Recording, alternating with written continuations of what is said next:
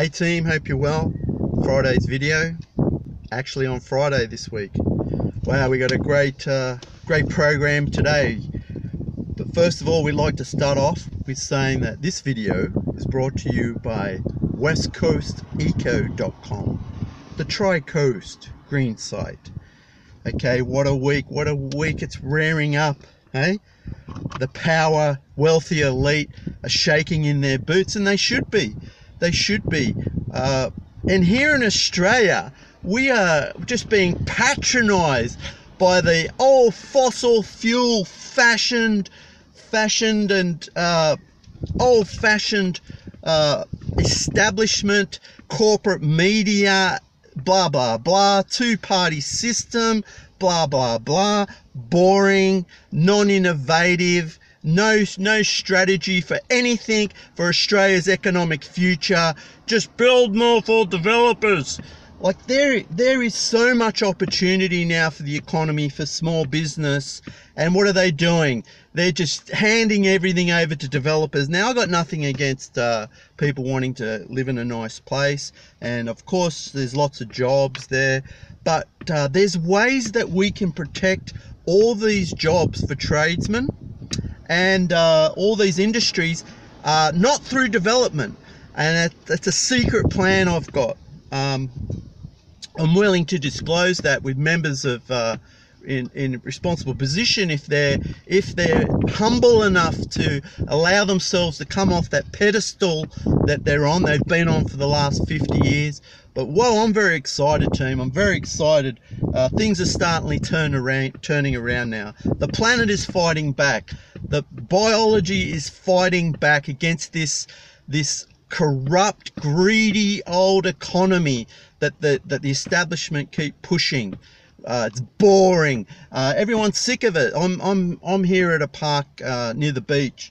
Everyone wants to be outside. Everyone wants a different kind of lifestyle. We need to innovate. We need to transition our economy and build all this new way of living into people's work lives so they can enjoy their lives, so they're not slaving away 70, 80 hours a week. Okay, there's a lot of things that are happening at the moment. Some things that are coming to mind as regards to sustainability around the world. Germany has so many fantastic engineers, so many talented people working in sustainability, developing renewable energy and power fuel, microgrid technology in renewable energy. Okay, so many different types of innovative people in Germany, smart people. Okay, engineers, scientists, innovators. This is what I'm saying to Germany. Do not let that auto industry hijack your narrative. The German auto industry is hijacking your narrative. Okay, they will steal all your mojo away from all these talented people in your country. Don't let them do it. Okay, they do not have a strategy for the new economy. Okay, they're just pumping out different versions of a different type of leather seat in their car, but fundamentally their designs aren't keeping pace with what we need to do on the planet. Okay, look, the planet's screaming out, biology's screaming out. We need to transition the entire world economy to a more greener, sustainable way of life. Humans are screaming out for it. The wildlife is screaming out for it. Biology is screaming out for it. These people need to be pulled to task. These people that have been in government, particularly in Australia, this media, this old-fashioned, boring old media that keeps talking about the same boring things, holding wealth in the same boring areas, they need to be pulled to task. We need to dismantle their old-fashioned ideals, okay, and move forward. We've got so many great opportunities in this country. We've got the environment. We've got all the potential to transition and move the economy forward. The transport industry here, we want to build our own cars. We want to build our own electric, sustainable cars. We don't want cars dumped from all over the world.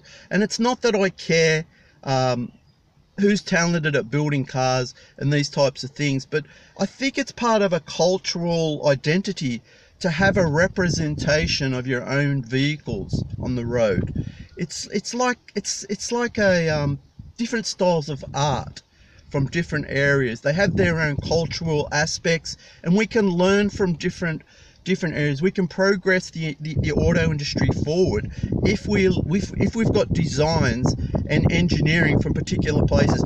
We've let all these moguls, all these media moguls who are just getting fat on boring advertising from all these sacred cow brands that have been around for the last 30-40 years, dumping all their advertising, dumping their advertising on us.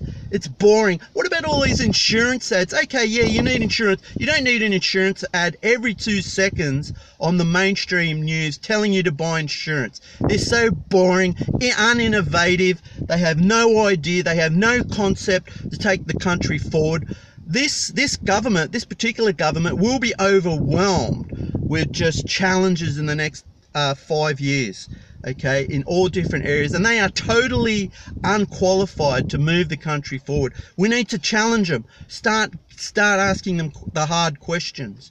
Okay, now that was a bit of a rant on that particular subject. What else do I want to talk about?